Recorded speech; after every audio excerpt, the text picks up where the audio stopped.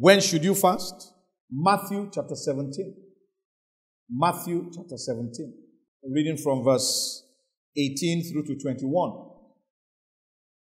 This was when the Lord Jesus was confronted with the faithlessness, as it were, of his disciples, in that they brought an epileptic boy to be cured by them, and they could not. And so the Lord, from verse 17, then Jesus answered and said, O faithless and perverse generation, how long shall I be with you? How long shall I suffer you? Bring him hither to me. And Jesus rebuked the devil, and he departed out of him, that is the boy. And the child was cured from that very hour. Then came the disciples to Jesus apart and said, Why could not we cast him out? And Jesus said unto them, Because of your unbelief. For verily I say unto you, if ye have faith as a grain of mustard seed, ye shall say unto this mountain, Remove hence to yonder place, and it shall remove, and nothing shall be impossible unto you. Howbeit, this kind goeth not out, but by prayer and fasting.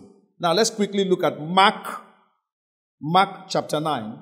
The same thing in Mark chapter 9, verse 28 and 29. I want to draw out two quick things here. In Mark chapter 9, 28 and 29 says, And when he was come into the house, this is the same story, his disciples asked him privately, Why could we not cast him out? And he said unto them, This kind come forth by nothing but by prayer and fasting. Now there are two important things that we want to note here. Number one is the aspect of casting out of the demon.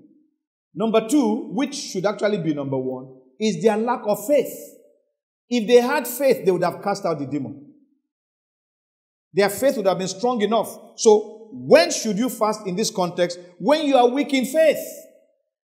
When you are weak in faith, to be able to exercise authority over Satan and his demons.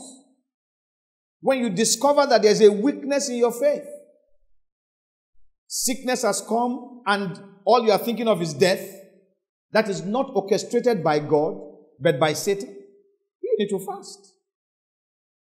When you are praying for someone and you notice a weakness in your faith, you should go to God in prayer and fast. Wait upon the Lord. Lord, increase, help my faith to be able to believe and trust you for the salvation and the deliverance of my brother, of my sister, of my mother, of my father, of my aunt, of my uncle, of my village, and so on and so forth. It is this kind of thing that gives rise to revival.